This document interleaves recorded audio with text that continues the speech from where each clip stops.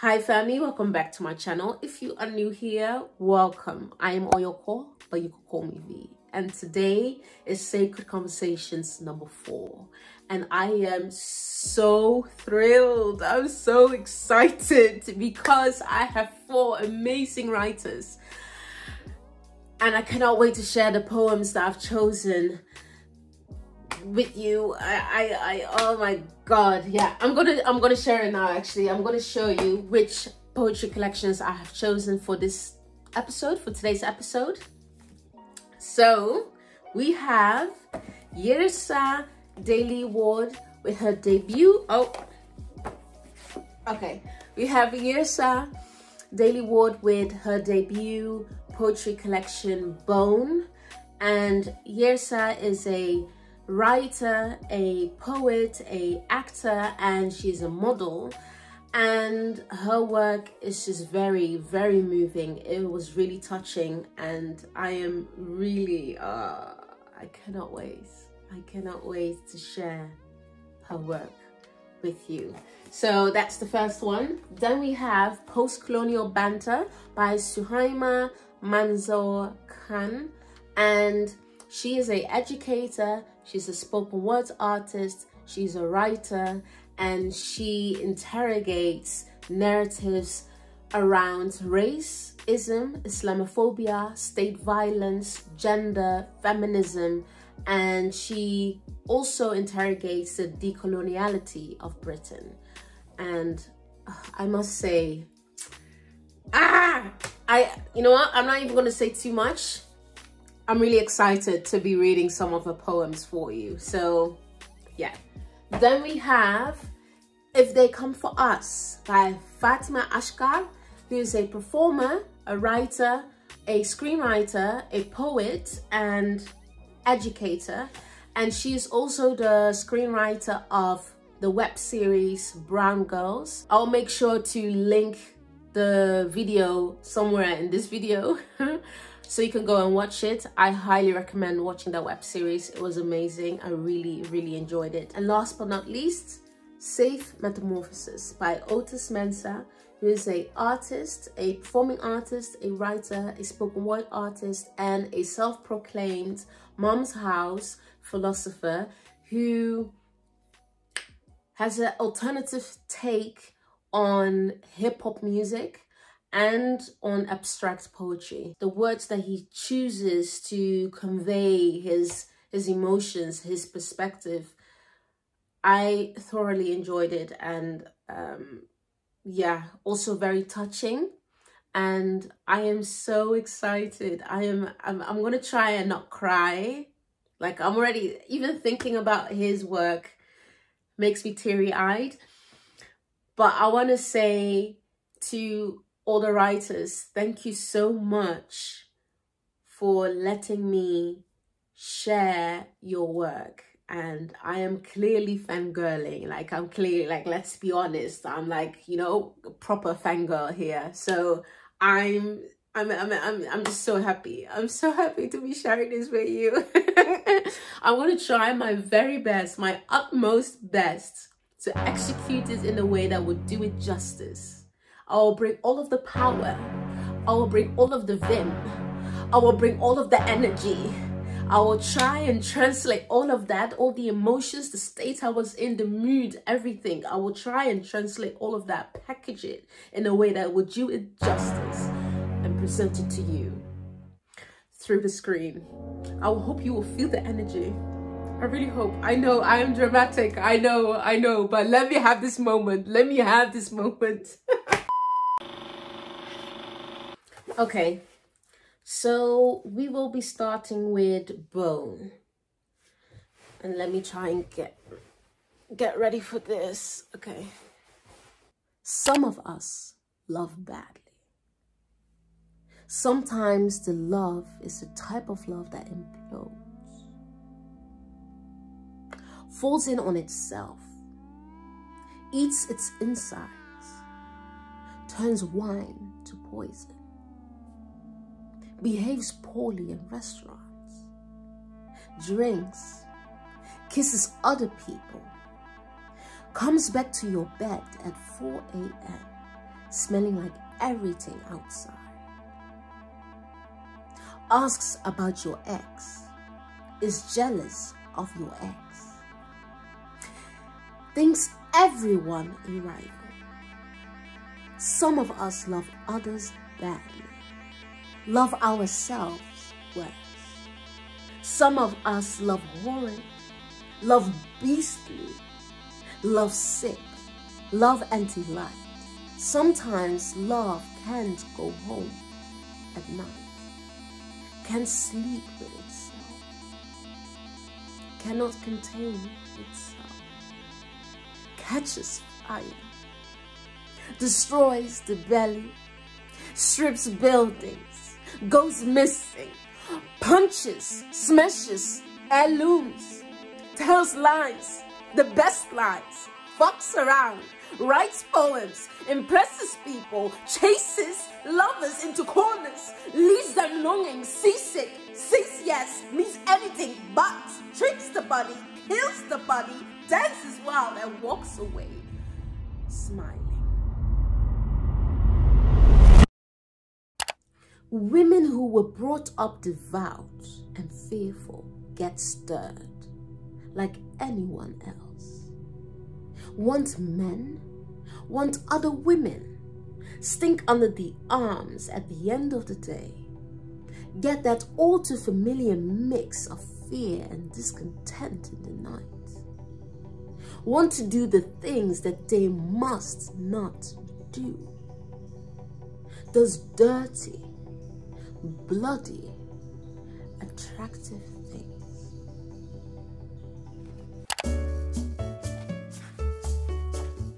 I have searched hard for my very dead parents in women with my father's stature and men with my mother's features, almost unwittingly, hardly successfully.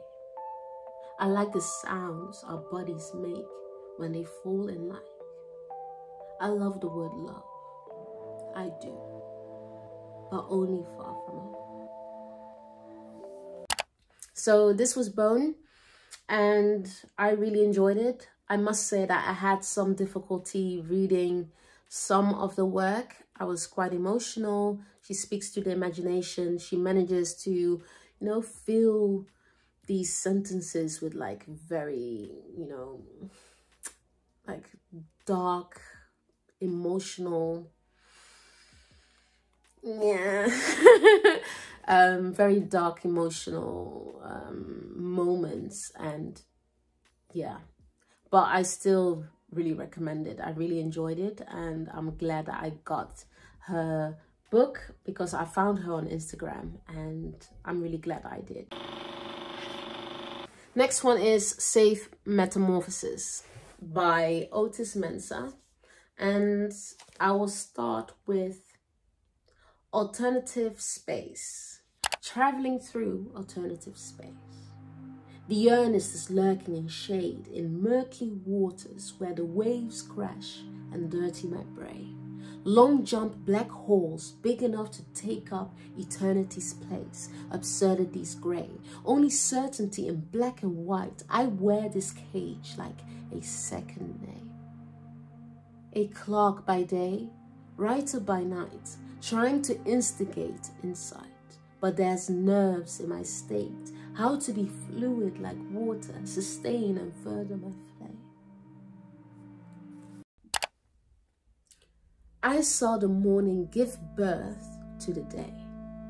From the moment our bodies were cursed, dancing on legs that are withered away, now we crawl in the dirt.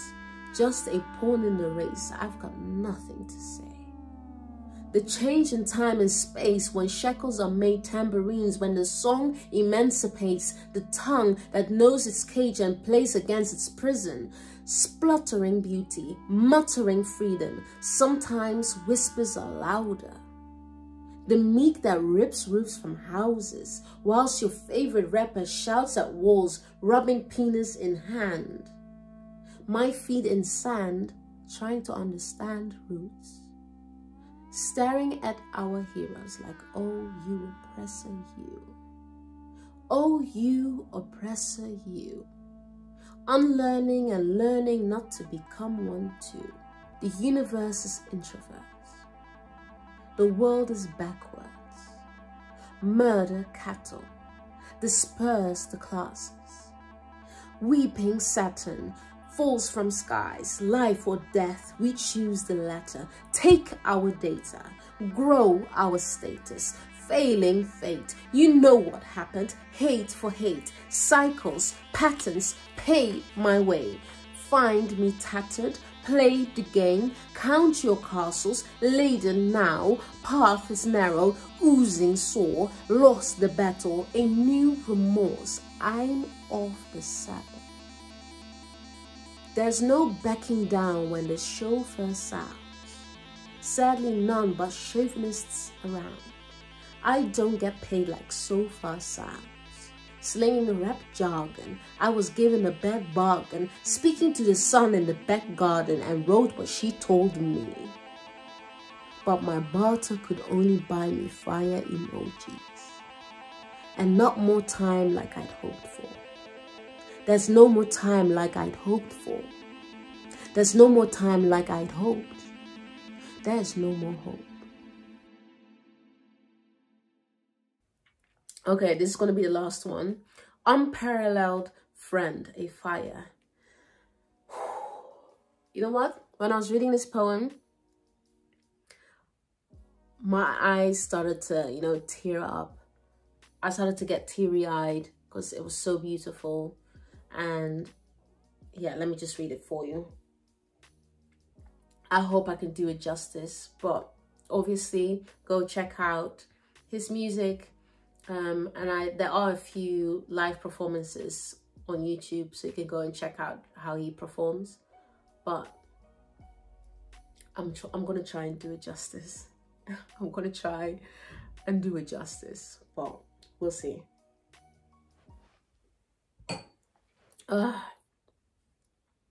Okay, ready. It's been 24 hours since I've eaten. And 72 hours since I felt the presence of the most important entity of love in my life. The hunger pains for the latter are far worse. I've tossed and turned every sleep or lack thereof. I can't shift boulders of thoughts. I'm frightened by life and time apart from you. You've been my staple diet. You've fed me, nourished me, draped me down in garments of comfort. You've stripped me down to my core, even when it was claustrophobic. I suffocated and returned for more.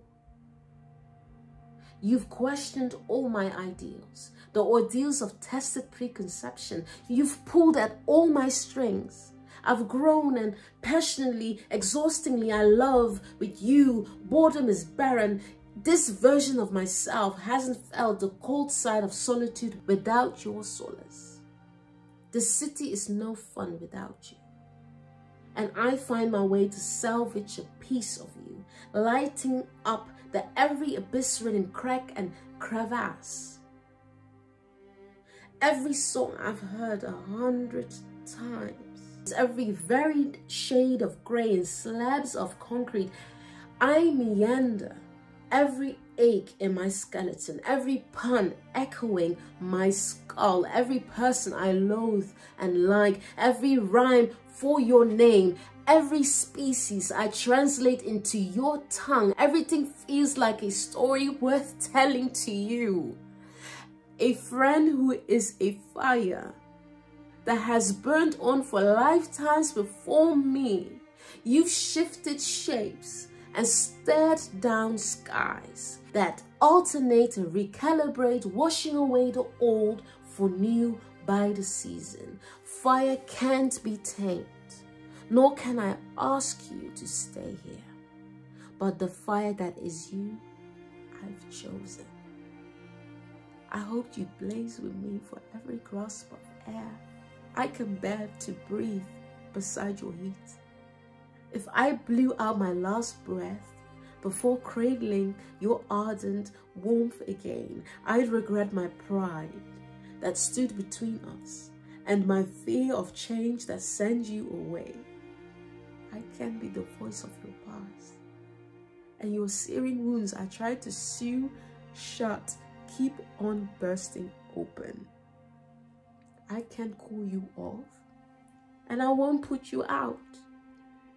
A fire of my own I must nurture, but I hoped we could burn and burn together forever and further.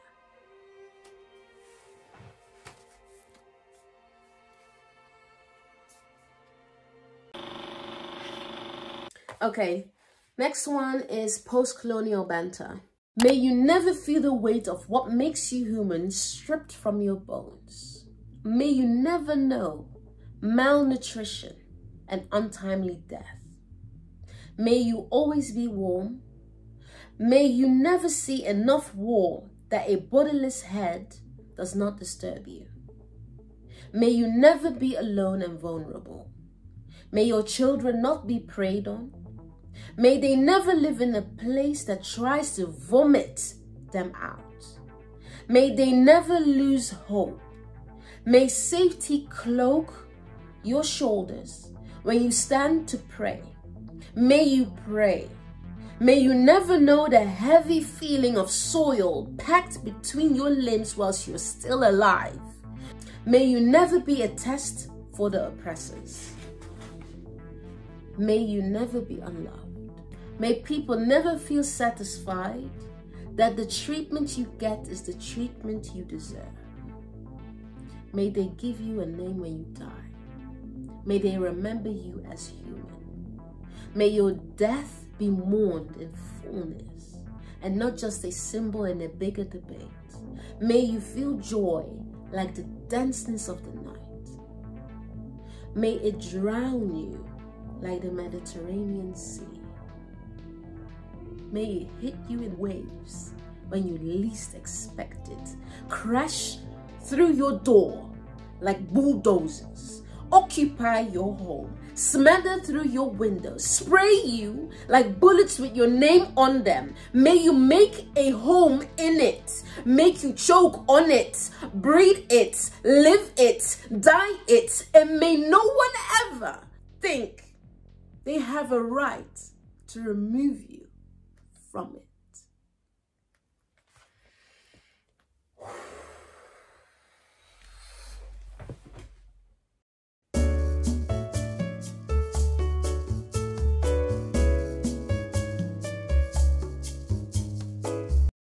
Paper says British born. Like that's all it is, just an accident. They rubbed out British raised, desperately trying to deflect, erasing the context and connection, the fact this society made him, this land, this place, our words, our harm, but he's British born, not British, British, never British. They say the birthplace is somehow random. Place his motives on a foreign land, must be the effect of his grandparents' blood, must be the effect of his skin. What a welcome from the heart of the empire. Raj of the Raj. A massive thumbs up from the hand that sliced us. British born, not British made. Foreign goods somewhere deep inside. I am British born, British passport, but neon hijab and signposted skin, scanner goes off, obviously. A woman feels over me and looks straight through me. Random swabs are made. I am unmade. Passport says British. Her eyes say British born only. This is the best of the Muslims.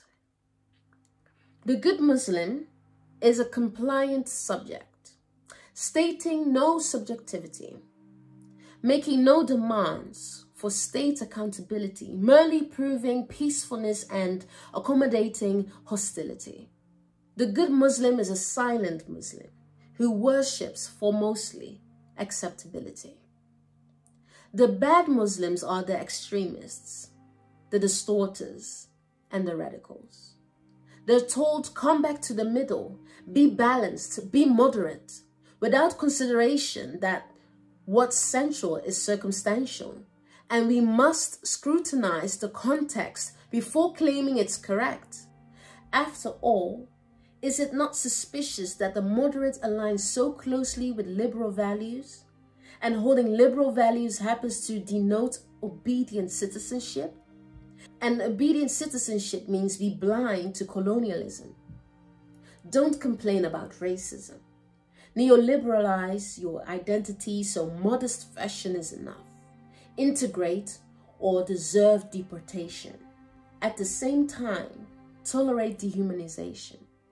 And know that anyway, we'll never accept you as having fit in.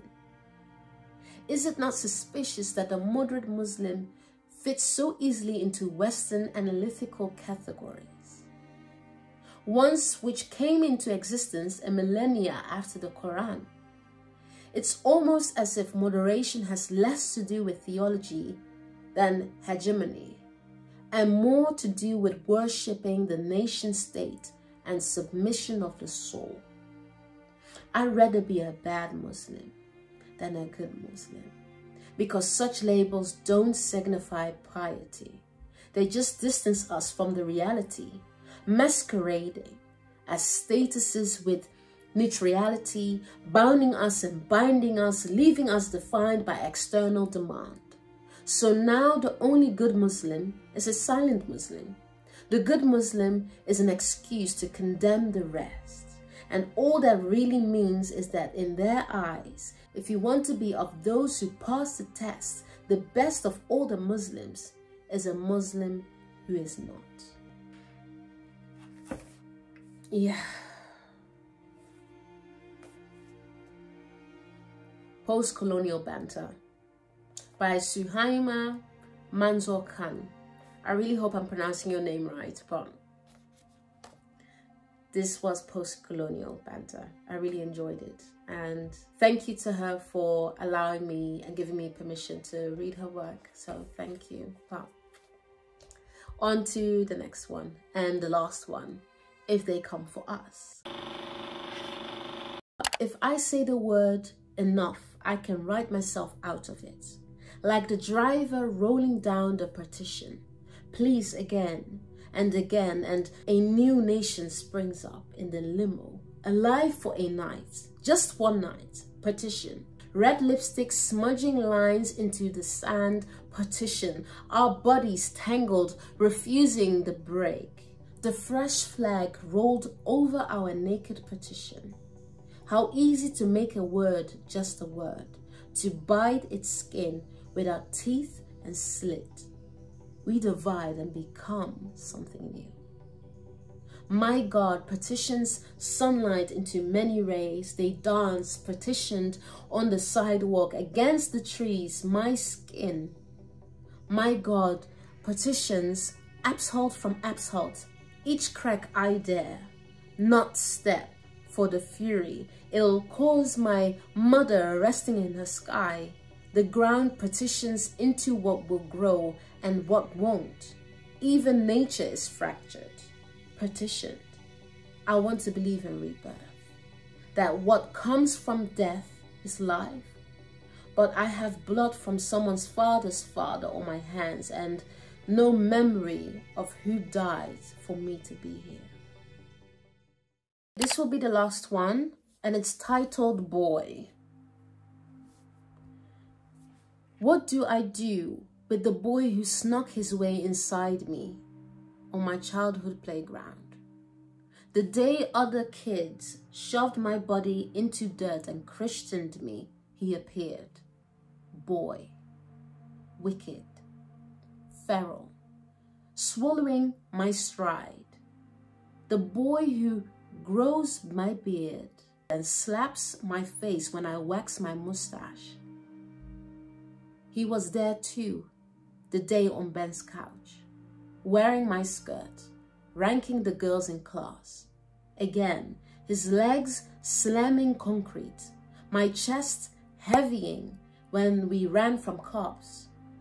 The night they busted the river party again, when I smashed the jellyfish into the sand and grinded it down to a pink, useless pulp. Together we watched it throb, open and close, begging for wet. He was there. I have a boy inside me, and I don't know how to tell people. Like when that man held me down and we said no. And my boy, my lovely boy, he clawed and bit and cried, just like we were back on the dirt playground. Scraped wrists and steady pounding his eyes wide until he stopped making a sound.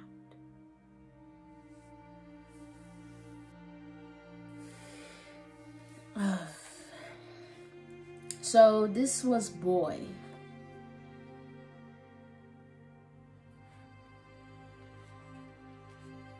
I might need to start reading some happy poetry because I feel emotional. But yeah, yeah, that was the last poem. I really hope you enjoyed the readings. This was Fatimah Asghar with If They Come For Us. And yeah, I want to thank you. If you're still watching, thank you so much, because I do put a lot of work in this. So thank you for staying till the end. And yeah, that's it. This was the 4th Sacred Conversations. And I hope you enjoy the rest of your day. And I want to thank the writers, the authors of these books. And that's it. Let me know what you think of the poems, and if any of the messages resonated with you. And yeah, I think that's it. I have nothing else to say to you. So I hope you are well. I hope you go well. I hope you stay well. And I will see you in the next video. Deuces.